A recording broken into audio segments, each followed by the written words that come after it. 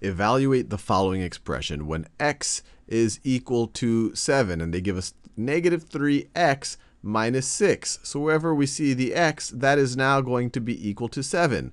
So this is the same thing as negative 3 times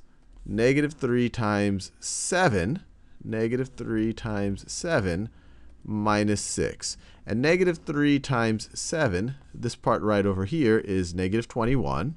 And then we're going to subtract 6 from that. Negative 21 minus 6 is equal to negative 27.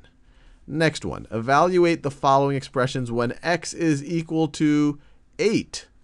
Negative 10x minus 9. So this is going to be, when x is equal to 8, it's going to be negative 10 times 8 times 8. Before, where we saw an x, we now have an 8 minus 9. Minus 9. And this is going to be equal to negative 10 times 8 is negative 80. And then we want to subtract 9 from that. So negative 80 minus 9, that is negative 89. And then one more.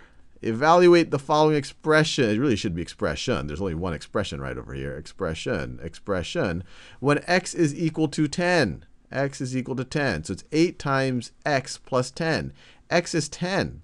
So it's 8 times 10, which is 80, plus 10, which is 90. So this is 80 plus 10, which is equal to 90. And we're done.